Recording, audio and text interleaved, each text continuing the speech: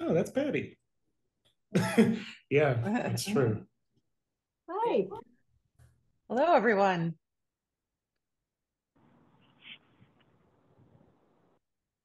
are we all here now, Laura? Yes, Okay, yes, I will perfect. continue to let folks in as they arrive, but Okay, but great. we're ready to go. Thank you, everyone. Welcome Yep, to the Chicago Wilderness Cafe. great. Thanks everyone for joining us today. Um, as the kind of title, kind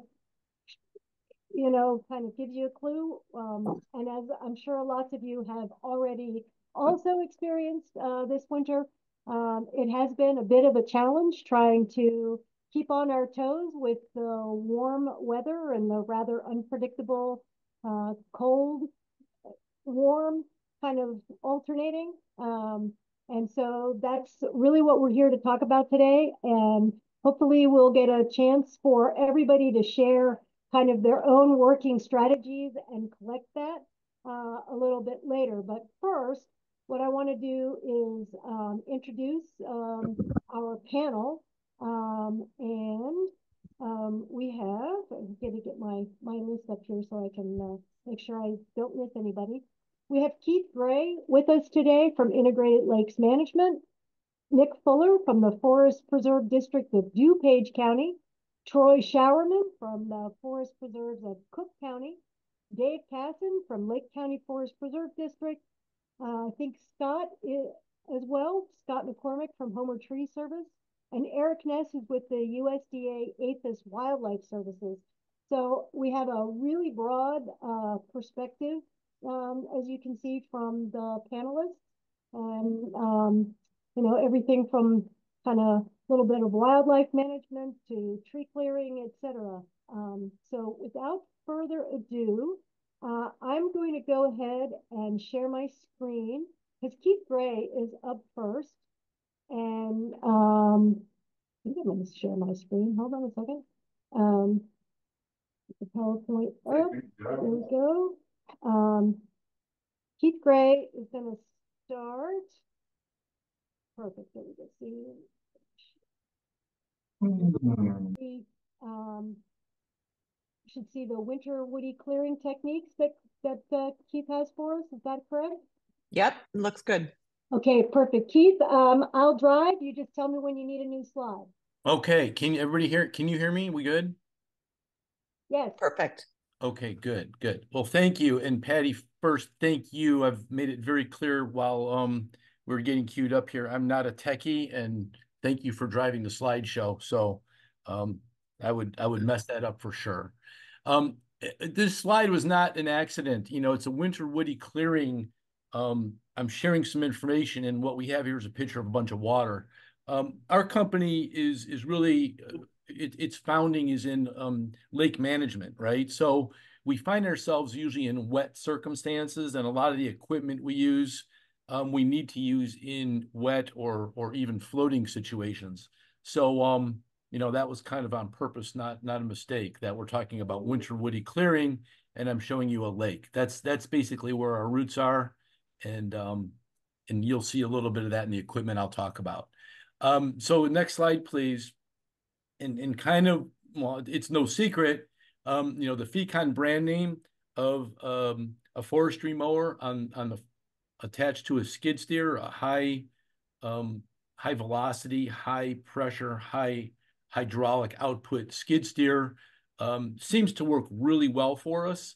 We have used other manufacturers of these cutter heads, and they're not nearly as durable, not nearly as robust is a good word. These seem to be the standard, and for us, they work really well. There is a certain amount of operator familiarity when you're using these things. We've made a lot of mistakes to the detriment of some of our equipment, gotten some of them stuck, gotten some of them tangled up with barbed wire. You know, a lot of that stuff can happen. And so some of the experience levels that's required to be able to do a good job with this, I think, can't be understated. Next one. Um, Yeah. So Fecon also makes a cutter head that can be attached to the arm of an excavator. So this is a Bobcat E50 excavator. we're using this on floatable pontoons. In incredibly wet areas, this machine will actually float. So we are at a bit of an advantage when the ground is very, very soft, in that we can go in with a machine like this and have very, very little compaction, if any, and be very gentle. The disadvantage of this machine is it is incredibly slow. Incredibly slow. I mean, 2 miles an hour. So if we have to track from the trailer deep into the woods, you know, that may be a day. I mean, it's and turning, as you might imagine, is very, very difficult. But you know, this machine is one that we can use in wet or very, very soft areas. All right, next slide. That same machine is on a ground-based frame. So it's the same upper, but with a different lower. You can see that he's in a higher area. The right behind him is a wet area. In front of him or to the right is a wet area. So we are a bit limited where we might be able to use this machine, but it's great for tight areas. Whereas that other machine is, if you're going to be trying to get between oak trees or some mature growth, that one's going to be tough. If it's firm, something like this can be used. Was there a question there or no? All right, next one. I know I'm going to track kind of fast here, but I'm making room for others. Tracks are the name of the game, right? So if the wider the track, the more the contact with the ground, the lower the ground pressure. And so this is just an illustration of that. You know, these machines can come in different track widths. We're always trying to use as wide a track as we possibly can. And that's all I need to say about that. The next slide is just an illustration of the smaller diameter targets. You know, different attachments on brush cutters can get through areas, and even soft areas with people, and not using machines, not using tracked machines. So obviously brush cutters, configured different ways with different cutting heads, gets us where we need to go. Again, if you're in the middle of nowhere and equipment goes down, we find that having a whole arsenal of these things ready to roll is pretty valuable. That way we're not trying to fix things in the field or walking back and forth.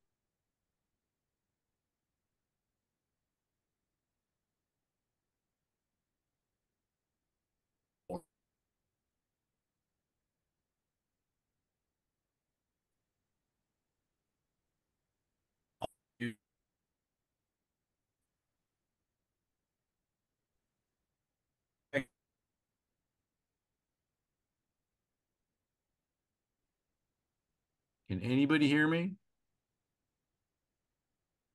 Heard I that. can now. You were There out. we are. Did I lose you? Next slide, please. Actually, if you want to go back a minute or two, you did freeze for a second. So Oh, okay. unless that was just for me, did anybody else For me as well. experience that? It got Okay, awfully thank you. quiet. Yeah, do you want to go backwards a little bit?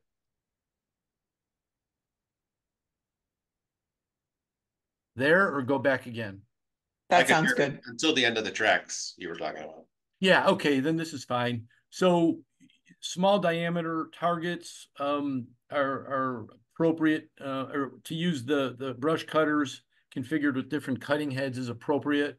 I guess what's worth saying here is when the ground's very, very soft and your targets are, you know, 1.5 or 2 inches or less, this is very, very effective. But if anybody's looking at doing this kind of work and wants to be efficient and wants to have a high production rate, having more equipment than you have people is recommended.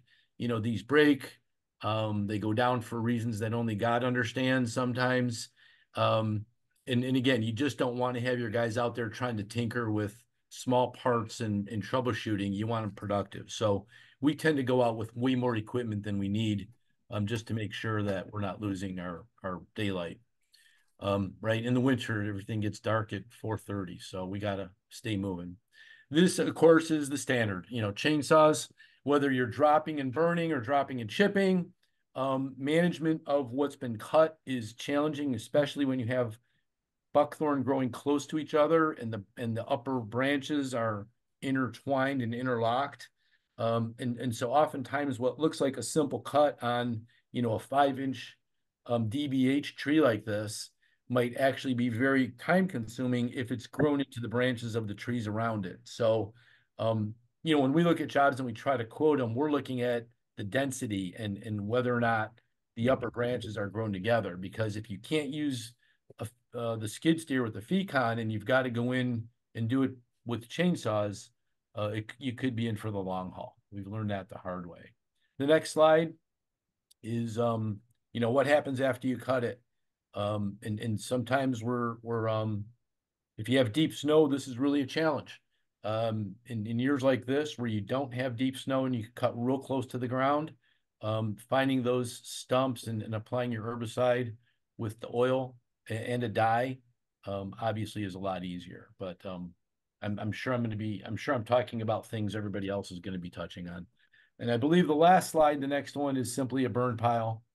Well, two different. It'll be the burn pile as well as the chipper.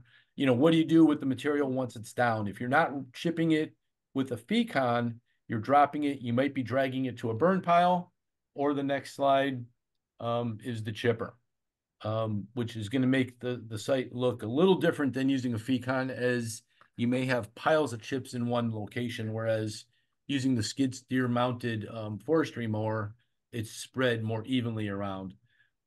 Interesting that whether you're chipping or Feconing, the resprouts, resprouts are going to come up a lot sooner if you don't have a lot of debris.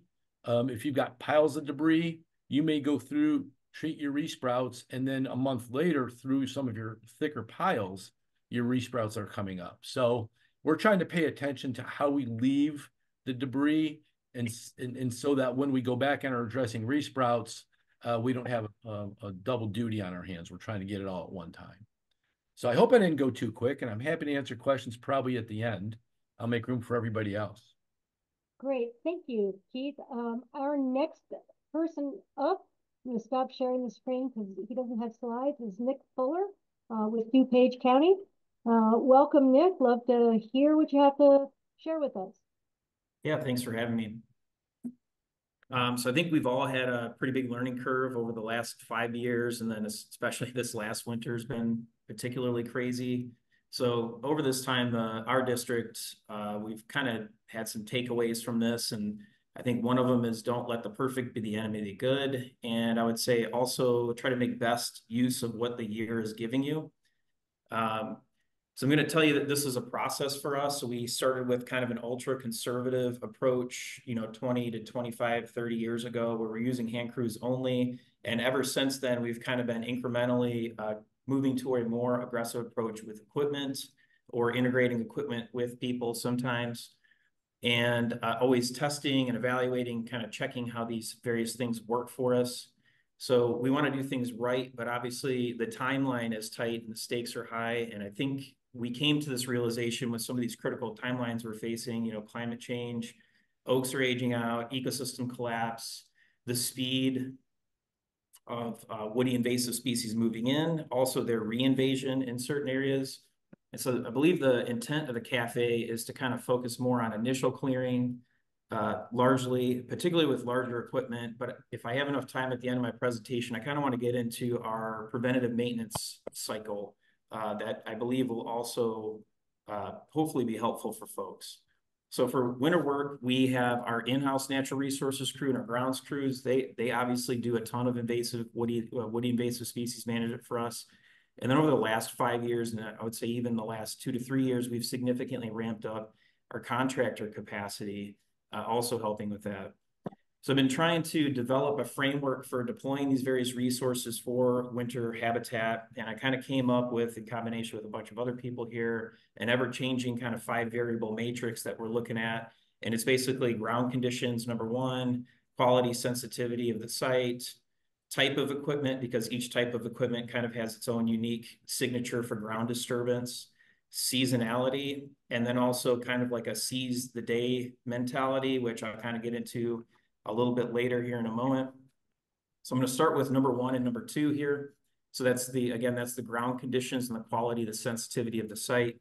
So in our non-remnant areas, so recreated prairies, second growth, if we're converting, say, a farm field, something like that, we're pretty flexible in terms of ground conditions.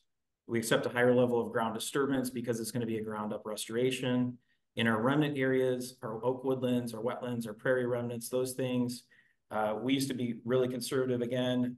We kind of moved no equipment to then frozen ground, and now we're kind of somewhere in like the frozen ground or stable ground. We had some pretty dry conditions this winter at certain points as we try to take advantage of that. Even more recently, we've kind of been moving towards like, if it's reasonable, maybe just kind of test it and let's see what happens. And, you know, we'll accept some level of disturbance. We try to limit it obviously significantly. And we've been really surprised at what resilience some of the ecosystems have had in some of these areas where we've taken that approach, where we wouldn't have done it in previous years. Now we're doing it and kind of learning from our different approaches. So number 3 in that framework is the type of equipment. And again, each piece of equipment has its own kind of unique ground disturbance and a unique application. So in the last 15 years, and more so recently, we've been pushing to larger and larger pieces of equipment. So, you know, the highest end of that spectrum, the most aggressive would be like feller bunchers, skidders, hydro axes, land clearing equipment pretty much, which is pretty aggressive. We're also using, obviously, track skid loaders, which Keith got into with various implements on those.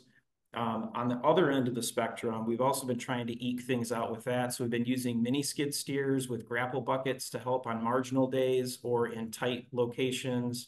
We've also been using mower decks on those to, you know, to eke some more finer pieces of work out as well. And in our opinion, each piece of equipment can be used optimally in certain situations when you kind of pair them all together to kind of hit different fronts. So number 4 is the seasonality. So we used to look largely at kind of January and February as maybe December sometimes as the core clearing season.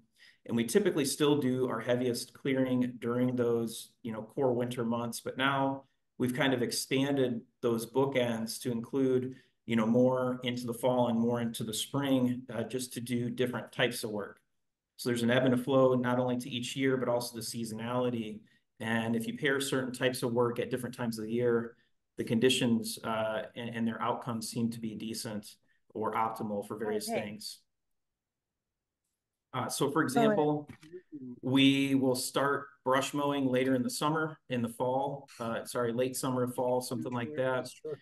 And in the fall and in the spring, we'll actually do hand work when we can't be doing certain types of equipment. So that's kind of how we've expanded that season. Number 5 on there is seize the day mentality. So staff have always kind of known and been able to seize the day. So if it's cold and it's frozen, they're obviously going to prioritize more sensitive areas during those types of the seasons. When we don't have good conditions, then they'll prioritize equipment on lower quality sites and areas that need hand clearing. I work a lot with contracts, and that's kind of my role here at the district. And contracts are obviously more rigid because you've entered into a contract and you're bound to those terms. And so we've also morphed these over the years to kind of chase this changing weather. And so we have 2 contract types that we do. We have a lump sum contract, which is basically like a clearing per acre, if you want to think of that on a fixed footprint. And then we also have a task order type contract, which is an hourly contract. So for these lump sum bids, about 5 years ago, we shifted from either an annual or maybe a 2-year type of contracts with set, you know, increments that they needed to hit, to now a 3-year timeline, so that again the contractors can manage their capacity in the various seasons, kind of adding in some buffer there so they can kind of seize the day throughout those 3 seasons and then do work when it's appropriate to do that type of work. So we also have these multiple large scale hourly task order contracts, which Troy's going to talk here, and I stole it from him and kind of modeled it in our own fashion. But so in these work orders, they're obviously built to be intentionally flexible. For us, we dictate who, what, when, where to, again, seize the day. So we're using rubber track skid loaders there that have tree shears, disc mulchers, a drum mulcher, grapple buckets, so we can kind of deploy those. We now have mini skids, again, to eke out those marginal days. We also have chainsaw, brush cutter type work. And so we pre-plan this work, and then we train our contractors so that we can be doing the appropriate work when the appropriate conditions presents themselves. So we come up with a plan A, B, C, for them, say, hey, if this is what happens, this is what we want you to do. If not, then do this. If not, then do that. And so we kind of always have these different backup plans, you know, to work with the season as opposed to trying to jam it into the wrong season. So when you kind of pair all these variables together, again, that decision matrix, sensitivity, ground conditions, equipment, seasonality, seize the day for optimal work. And then in terms of the preventative maintenance plan that we have, the last thing you want to do is clear these areas and then have to do it all over again. So we tried to become significantly more disciplined in our approach before taking on new projects. So we want to ensure that what we did take on, that those are in good shape before ever moving forward onto something. We're not perfect, but obviously we're trying to be more disciplined about this. So in this system, we try to let fire in a maintenance type situation do a majority of the work for us. And then and only then do we deploy our most expensive resources, which is the human resource, into those areas where fire did not top kill those invasive species. So units burned in the previous season, so what we call our season is fall through spring, dictates what woody maintenance we are going to be doing in the following spring. So we do this with hand crews based on woody resprout control in the fall. So during portions of each fall, the woody invasive species that were not top killed by the fire stick out like a sore thumb. They're a bigger size class and they're green. And so then we can deploy these expensive human resources with pinpoint accuracy into the areas that were not top killed by the fire. And so it significantly reduces the costs at which we're having to do this, and obviously the amount of herbicide that we're putting on the landscape as well. So we repeat this kind of fire first, then woody control strategy over and over again over many years, and we're hopeful that this will build a more resilient and more fire manageable landscape. And then when we take that saved time, we're building this resilience, and then we reinvest that back into new areas, but only once we have the capacity to do so. So this is basically our strategy. We try to keep an open mind, continue to explore various things, possibly even looking at other industries or talking to many individuals. And like I said, stealing other forest preserves or other land managers' ideas and then trying to implement them for ourselves. So thank you. Thanks, Nick. That was a great overview. I really appreciate it. And Troy Showerman with Forest Preserves of Cook County is next. I'm sure you have a lot to share with us. Thank you. Yeah, thanks. And thanks to Keith and Nick for covering the equipment and some of the contracting issues. As Nick said, we work on similar, well, the DuPage and Cook have similar contracts. And he also stole a lot of what I was going to say today. So he's stealing a lot from me, but that's okay. My apologies. I'm taking notes, so we can pivot. So I'll get into just a little bit about what we're doing at Cook County. We have different groups that work for us, like the other forest reserves, and not surprisingly, we have volunteer crews, we have conservation corps crews, which are, young people generally, or people who are new to the industry, for more of a training position. And then we have 6 staff crews, and we have quite a bit of contract resources. So like Nick, I manage our contract resources, but I'm also involved district-wide on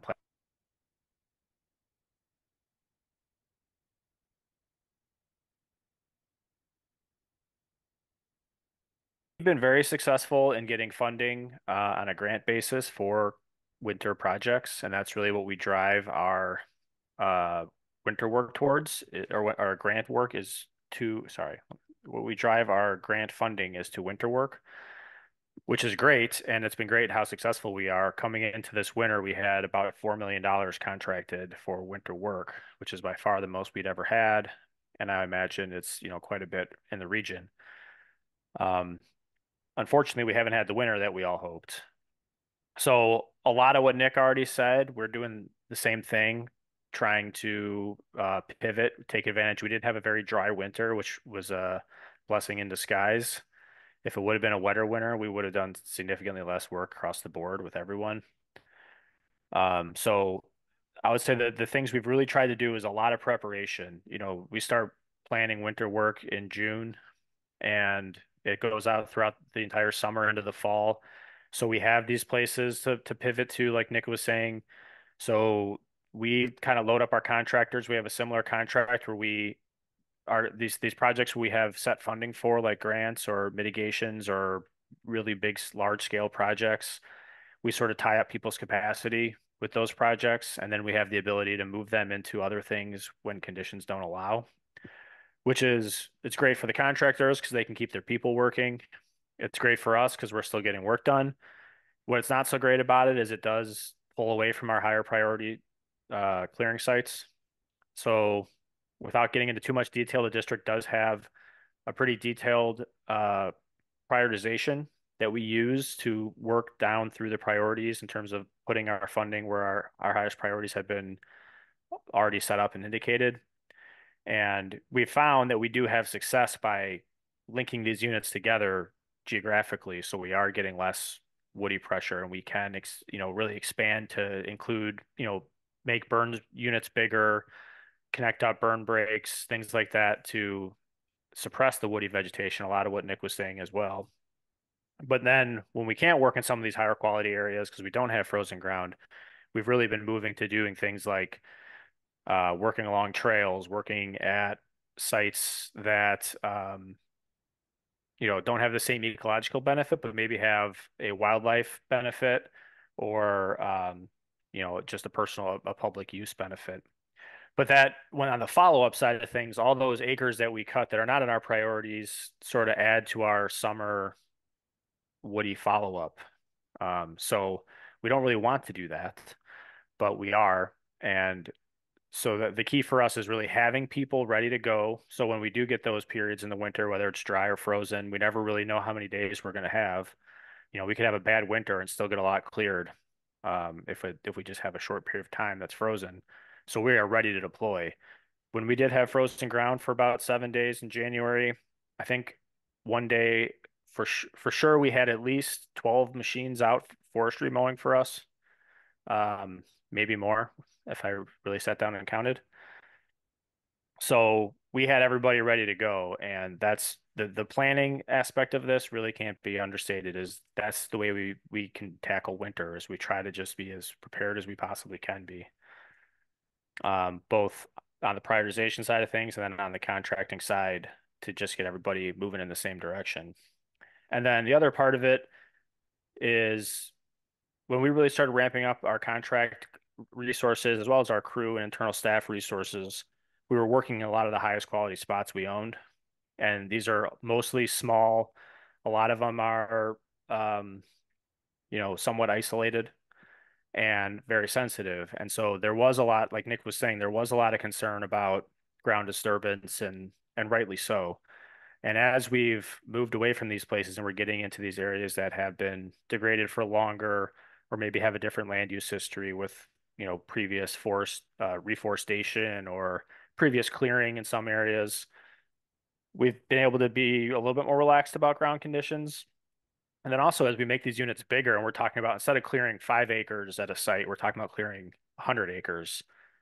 The ability to absorb some of those impacts also is mitigated. So instead, if we are getting a little bit of damage from a certain day or a certain week where maybe we didn't have the best ground conditions, we can still, the site overall is still benefiting from that because it's a much smaller impact to the overall project. It also gives the contractors a lot more area to spread out. So like this winter being the perfect case where we did have these dry conditions, or maybe you couldn't work around the edge of a wetland or along a stream or something like that where the ground wasn't as stable. But if you're working more in an upland or a south-facing slope when we weren't getting rain for multiple days, they were able to run machines with with very limited impact. So we've been able to benefit from having those funding, being able to make really big units, and really being able to tie up a lot of contract resources. So that's the way we've been trying to deal with it as best we can. I'll pass the baton. Thanks, Troy. That was also a really great overview. I know you have a lot going on, and I really enjoyed hearing about how kind of you're ready to deploy, kind of at this broader scale when you have those 7 days. So that's a really good strategy. I really like that. We may steal that from get more of our people, kind of, well, let's go. So thank you. I'm not sure that Scott McCormick is with us right now. If you are, speak up. Okay, well then I'm going to share my screen again, and I'm going to bring up um, the talk again. Let's see. Okay. Okay. Hopefully you guys are seeing now the wildlife services from USDA for Eric Ness. Yes, looks great. Okay, perfect. Thank you. So Eric is next. Thanks, Patty, and thank you and Laura for inviting me today. So my name is Eric Ness. I'm with USDA APHIS Wildlife Services here in Illinois. Our mission is to provide federal leadership and expertise to resolve wildlife conflicts, to allow people and wildlife to coexist. And that brings us to the subject of today's talk, if you want to jump ahead, Patty, which is going to be deer. So deer can have a pretty strong impact on the environment. A lot of times you'll see that impact, and then the manager of that property will need to ask the question of how many deer are we dealing with? And that's going to go over what we're going to talk about today. Luckily, there's a whole variety of methods that you can utilize to do wildlife surveys and get abundance estimates for an area. There could probably be an entire college class over some of the stuff I'm going to talk about today. So I'm just going to give a very brief overview of a few options, some pros and cons, and then I have my contact information at the very end if there are any questions. But abundance estimates, and this is deer centric today, but this is really wildlife abundance estimates overall. So what they can do, it's very good trend data. And depending on what kind of method you're using, you can get some sex ratios, you can get an age structure, you can look at your fawn recruitment depending on what time frame you're running these surveys. But what can't they do? So they're not going to give a exact number of animals in an area. They're just not that accurate. But then you're also not necessarily going to get your total habitat use because you might see the deer in the woody vegetation, but that's not to say they're always in the woody vegetation is kind of what that point is. So you're only getting that one snapshot that you're seeing the deer in that habitat at that time. It's not their overall picture. And you're also not going to get any home range estimates. Kind of alongside that last point, you're not going to know how far those deer are moving. So again, these are just snapshots in time. How many deer do we think we're dealing with is kind of the general gist of what we're looking at. And then some notes. So the variety of methods, if done by the literature, for the most part, you're going to get an underestimate of the deer on the landscape. So you can say there's going to be at least this number of animals. And then I mentioned it before, but different methodology is going to give you some different data to utilize for this. And each method has pros and cons, both for the habitat, depending on time frame, cost efficiency, as well as impact in surrounding areas and that sort of thing. Feel free to jump ahead, please, Patty. So the first method and the most commonly used method around here is going to be aerial surveys via a helicopter. Helicopter surveys for deer are used across the country. They're very popular. And that's because they are kind of the leading standard of getting a pretty darn accurate abundance estimate for an area. The problem is standard protocol for up in these parts, which really does impact your detection rate, is you require some snow on the ground, which this last winter was not great for. So typically you're hoping for about 4 inches of snow on the ground. That gives you a really nice sight picture to pick up those brown deer as you're flying low and slow in the helicopter. That really does make them pop. And then you're also doing these in the winter just because then you don't have vegetation to contend with when trying to see. One of the notes with helicopter surveys, I mentioned it, but they're done across the US. So they're doing these helicopter surveys down in Texas where snow is not an option. But it's also different habitat. You know, in our woodlands, it's still going to be very difficult to detect deer even without snow in a helicopter, but it is possible. Just know that you can still do it, but it's going to drastically impact your detection rate. And so you're going to have to account for that after the fact. And there are some literature out there that will be able to tell you, okay, they've looked at essentially putting deer decoys out in various areas, running helicopter survey. Their detection rate was about 55% without snow. I can put that on and get an okay estimate on it. But there are some other methods you can utilize. Feel free to jump ahead for me, Patty.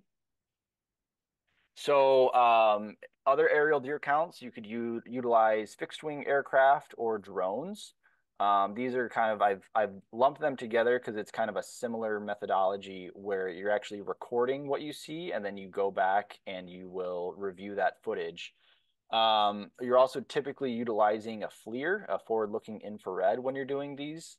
And while that doesn't require the snow, because you're using the infrared image to pick the deer up, it is still tricky, and there are plenty of factors. We're doing some drone research ourselves and looking at even relative humidity to being able to pick up the deer has been a pretty significant factor. So while you can utilize it without snow, utilizing FLIR for these sorts of things, there are other factors you need to keep in mind when running them.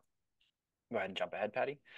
So you can do road-based surveys. So you're just driving around in a vehicle, and you are doing either spotlight or FLIR from the roadways, and you're doing a horizontal survey instead of a vertical survey. So you're looking across the landscape. And these are effective. These have been one of the first ways that people went out. They're doing spotlight surveys to count deer. This has been around forever. Very well thought out in the literature if you want to look into it. It's just, it takes a lot of time. It's not fast. You're having to utilize, hopefully there's a roadway going through your core deer habitat. But it is a possibility to utilize the road-based surveys with either a spotlight or a FLIR. Go ahead and jump ahead, Patty. So a similar concept to that is just doing pellet counts. So you are creating a transect within core deer habitat, and you are walking and counting deer scat that you find along your transect, and you're doing, there's some modeling that kind of goes into it. How far away was the deer scat when I observed it from my transect, stuff like that. And again, you can get some pretty decent estimates with these, but it's making sure you have staff available in the time frame you want to survey these, do these pellet counts, and because they do take a lot of time. You're out running these transects. Go ahead and jump ahead.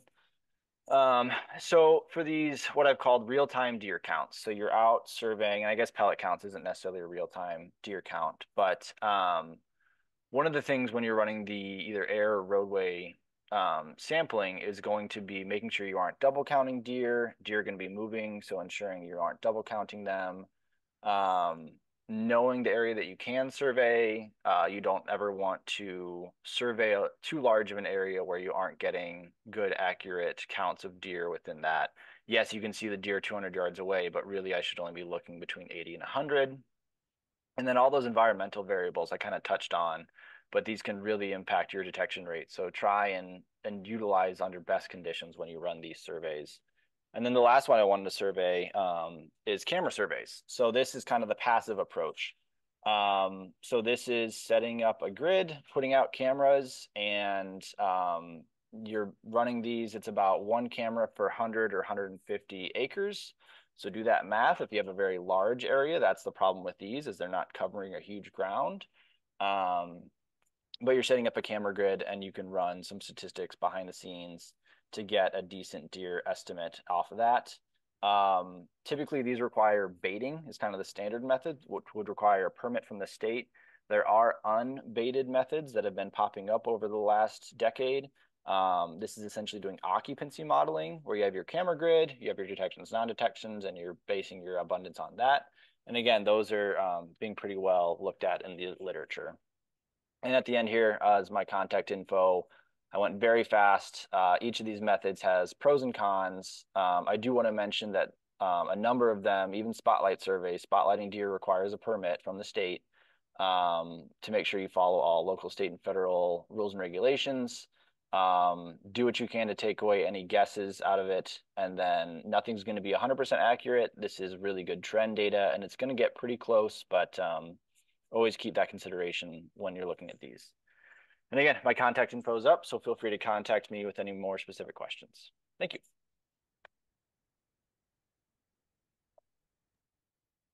Thanks, Eric. That was a really great overview. And so our last panelist is Dave Casson with Lake County Forest Preserves. Thanks for being with us today, Dave. Yeah, my pleasure. I thought Keith, Nick, and Troy all kind of summed up what thoughts I had on it. I think staying flexible and logistically mobile are the two most important things with the varying winters that we've been having lately. A little different with public sector versus private companies in that, you know, we don't have contract deadlines and things like that that we necessarily have to worry about when we're doing in-house work. But there's always something that we can keep the pecans going on. We've had several hundred acres that are still in agriculture that have old tree lines running through them. So even if we have wet winter weather with no snow cover, we can mow out those old tree lines and know that the ground's going to get plowed and planted into corn anyways. So I will keep this absolutely brief. Again, I think Keith, Troy, and Nick did a great job.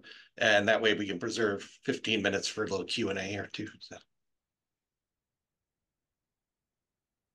Thanks, Dave. Yeah, so I don't think we're necessarily going to have time for kind of breakout sessions, which is kind of what I thought we might be able to do, but I am really happy with all of the information that everybody shared.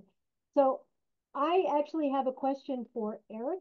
And if you have other questions that you'd like to have our panelists ask, if you could drop them in the chat, maybe we can get to them kind of one by one. So Eric, I think one of the big challenges for us this winter certainly was the number of days or lack of the number of days that we had to do our aerial deer counts. And that is, you know, our standard method is to do aerial surveys in a helicopter. We've tried some of the drone surveys with the FLIR, haven't necessarily aligned very well with what we think the helicopter surveys are going to give us. And so that's kind of my question for you is, what are your thoughts about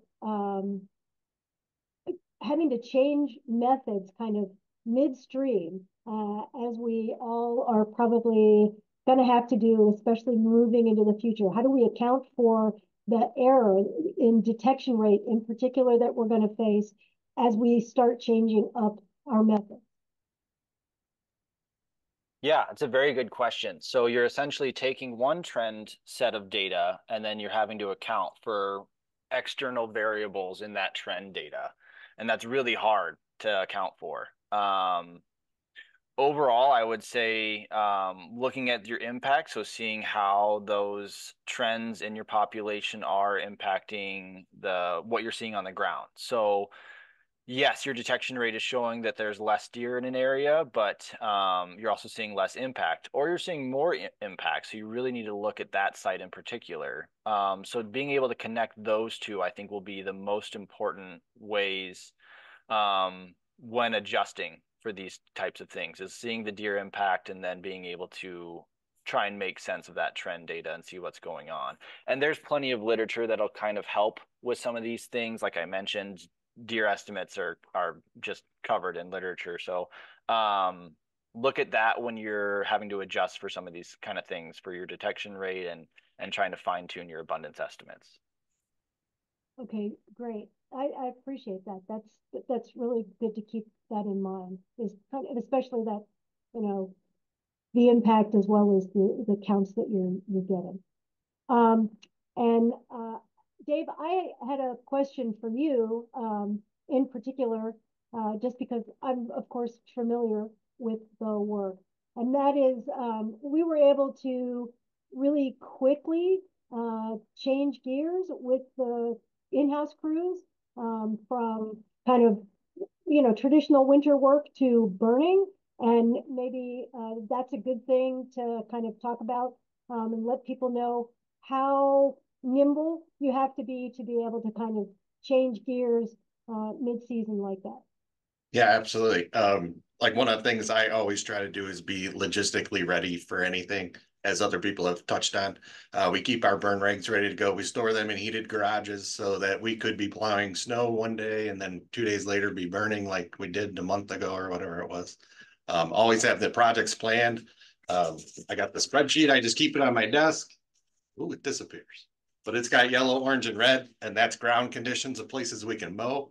So those frozen ground days that we do get, we're mobilizing to some of the red square spots to get those mowed. One other thing that I was going to point out that's very important is we kind of shifted some of our contractual dollars to doing the follow-up herbicide 3A spraying in June so that it doesn't impact what full-time staff has to do. So if we get that opportunity to go mow that 100-acre field that's overgrown, I don't necessarily have to take my guys off of something in June.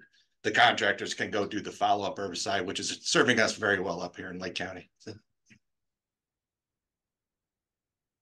Great, thanks, Dave.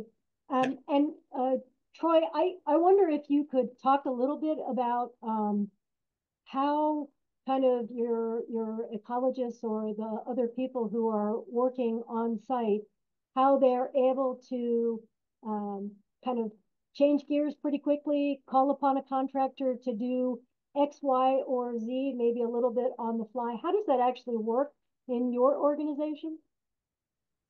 Yeah, so to start with, going into the winter, we'll have a bunch of places that are sort of queued up.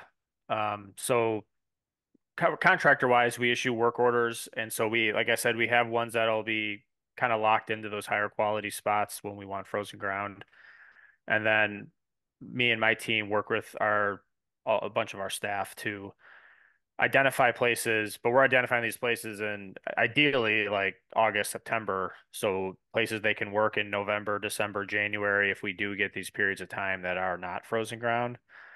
And so it's it's not always easy. And like example, this winter, I felt really good in October. Like I felt we had lined up a bunch of work and we had these great projects that were going to be worthwhile, even if they were not in our top priorities. And we burned through them in December. So, and it was like a mad scramble. So, I mean, we'll still able to come up with someone. I mean, it is great having a bunch of staff here that are really keyed into the properties, having ecology staff, having wildlife biologists. Um, Really they can help come up with places where we can accept a lot of these things. But again, it really comes back to the amount of planning. And one thing I didn't mention earlier that's sort of like around this is we are looking now at we've had a couple units this winter that where we worked like half of it under frozen ground and half it under non-frozen ground. And you can go out there right now and you can tell the difference of where they did both. So we're actually gonna set up some monitoring plots. Our ecology team is gonna do that. Unfortunately, we won't really have any results for several years, but I would encourage if anybody else who has the ability to do that, it would be great if we could combine forces just to get as many data points to see if there actually is a difference. Because depending on everyone has a different opinion on how things end up when you mow or you take this heavy equipment into places without frozen ground. I think everyone's in agreement of how it looks with frozen ground. So we're going to really see if there ends up being any difference in the plant community 3 years from now. So just wanted to point that out. I think that's a great idea, and I hope we'll figure out a venue in 3 years for you guys to share that. Come back together, and maybe some other people are also doing that kind of monitoring because I think it is really important. So there was a couple of questions and a couple of comments. One of the questions I think is really from Sarah Long for public sector and non-profit managers. How have you been communicating with grantors and adapting work due to unexpected weather conditions to accomplish the deliverables when you have a grant timeframe? I know, Troy, you talked a bit about granting. I think maybe Nick, you also have some grants. Yeah. So we do have a grant administrator, Michelle, and she does a great job communicating these concerns. It's an ongoing. I don't know. I've been here for 10 years. We've had grant projects every winter, and I don't know. Maybe like once we finished on time, and it's not because of any fault of anybody really. It's just the weather and the tight time frames that we have for grants. I mean, grants are great to get the money, but they do, when I was talking about prioritizing and where we go with our money, the grants often suck up the priorities because I mean ideally they combine, but they don't always combine perfectly, and we always force those things first. They're always our priority because we always have some sort of time frame to get the work done. Versus spending our own dollars, we basically have eternity to get Buckthorn cleared, right? I mean, Forest Service District Cook County is not going anywhere. So it's kind of for the most part, it's been really not an issue. We've been able to get extensions. we try to make sure we're showing progress, that, you know, we're not, it's not just like, oh, we got nothing done because it was a mess. We're trying to do something. And we've been able to sort of kick the can down the road with extensions pretty successfully. Thank you. I really appreciate that. And I know that that has been kind of a big focus for us too. And being able to bring in those deliverables when there is a grant in place. And it does tend to form the priority. Like when we do have frozen ground, or maybe we're sometimes starting to think about, well, if we're going to have a grant funded project, maybe let's think about doing it on higher ground where having frozen conditions may be less of an important factor. So I think having to be nimble in either way and taking advantage of contract extensions or, you know, grant extensions if you need to. Yeah, that's a good point. We've gotten a little bit better too on our ask of not so much the footprint, but like instead of going for 100 acres, maybe we're going to go for 50 because it's just going to be more likely we're going to get that done. Right. So we've done a better job at being more realistic about what we can do. Right. Great. Thank you. And Nick, anything else to add to that? I would say we're really similar. The only thing I would add is that when we're going after grants, that we have been putting in guardrails for ourselves to make sure that when we go after a grant, it's very in line with what we already want to accomplish. And so, yes, grants are a high priority. They have timelines, but it's also our priority. So then we want to prioritize our priorities, obviously. So that helps us get closer to that finish line, I guess. Great. Thank you. So there's also a question about how do some of the land managers foresee individual contract creation and specifications changing for upcoming winters? And I have to say, I can answer a little bit for Lake County. And for Lake County, we're thinking about and exploring and trying to figure out what those specifications are going to be. And we're moving away from, I think, we're at least planning on moving away from kind of the individual contracts to more the kind of work order contracts that both Troy and Nick have been talking about, because we think that that will allow us to become more nimble. And I think that's probably a good model for us. But if there are other land managers who have a different perspective, I think that's going to be interesting. Yeah, adaptive management, as you were saying, Patty, we've had conversations going to where you have kind of a smorgasbord of activities. So it doesn't really matter if it's raining, snowing, frozen, thawed, growing season. There's always something on that we can get something accomplished through. And it just allows us the flexibility to keep it going as well, rather than extending contracts year over year, because we can't get that one task done in a growing season. Yeah, it is really kind of a challenge.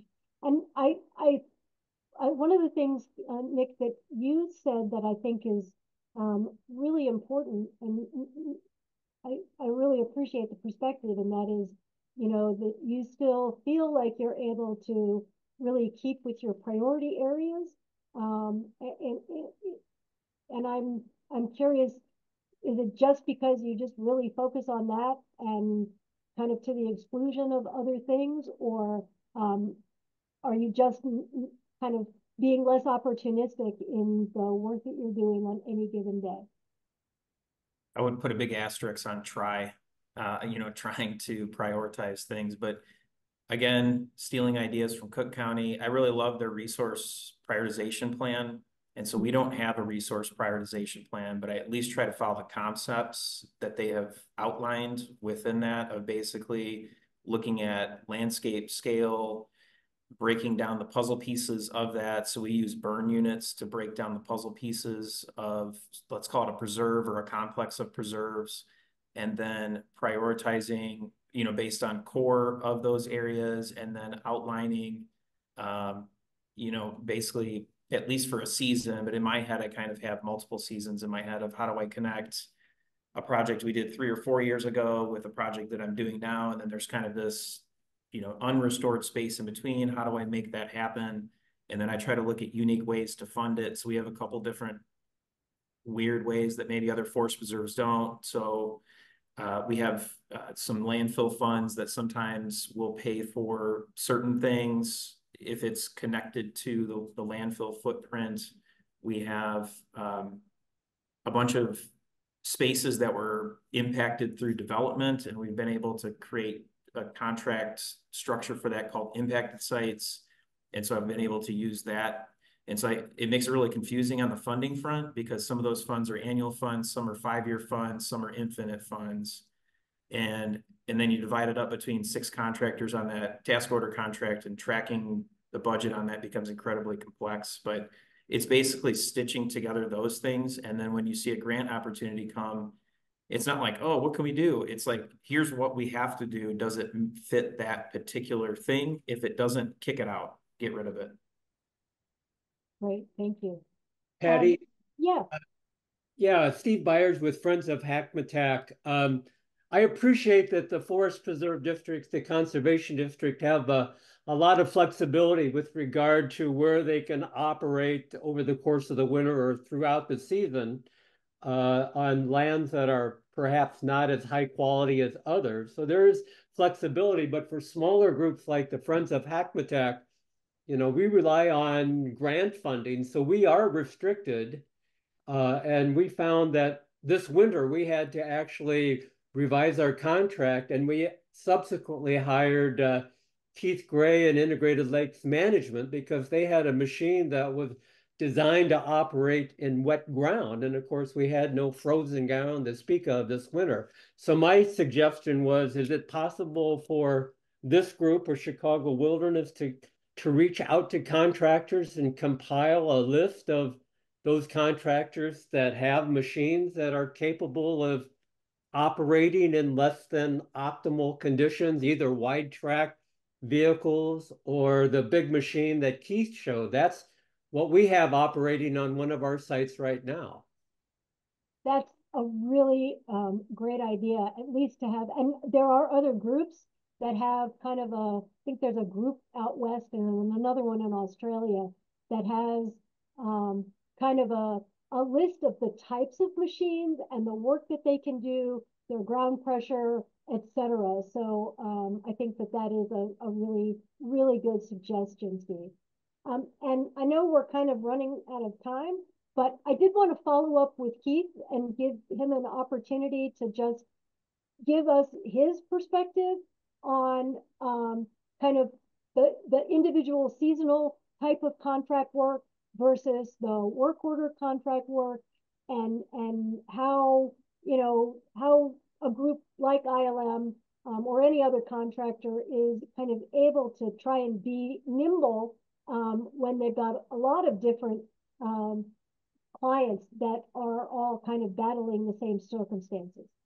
Oh boy, and I that's a tough one, Patty. And you and I have spoke about this and how can we be of the greatest value to our clients. And I think certainly staffing with a lot of different talents and being equipped with a lot of different machines goes a long, long way toward that. But I think, as everybody alluded to, flexibility within the contract itself that allows for there to be a shift when things don't appear to be going the way they need to be going, I think is incredibly invaluable. So, when I look at an acre or 5 acres or 10 acres, and there's frozen ground, that's one price. And if we look at no frozen ground and it's got to be done by hand and the material burnt or chipped or left in place, that's another price. And I think I'm just winging it here, but maybe if you were to request quotes from services that said, okay, for this type of activity, what is your rate? Or if you use this method, what would that be? And if you use that method, what would it be? And then have those options as the season unfolds might streamline a little bit, right? Because sometimes, and I understand your guys' challenge, going back and getting change orders sometimes is an onerous process, within your organization. So to maybe short circuit that by anticipating what may happen and having options already in place before the season starts can help everybody. I think that would be really, really helpful. That's a great perspective, Keith. Thanks so much. So we are kind of Just real quick, Patty, if I could. Yeah, I think please. one big challenge for Keith and private sector contractors would be having flexibility. I mean, obviously everybody in the private side likes to keep their machines running all the time, booked. So if you're booking jobs, but then you have a contract that requires flexibility, I think the districts and agencies need to allow flexibility to the private contractors too, so that they can work it into their other workloads that they might have to. Yeah, that's a good point. Thank you. If does anybody have a burning question or comment that they really feel like they need answered right this second? Okay, well, I would like to thank all of the panelists for joining us today. I think this was absolutely a great conversation. I know I learned a lot. I took a lot of notes, and hopefully that will help us here in Lake County to be a little bit more nimble. And I hope that other people found it valuable as well. So I appreciate everybody spending some time with us today and sharing their perspective.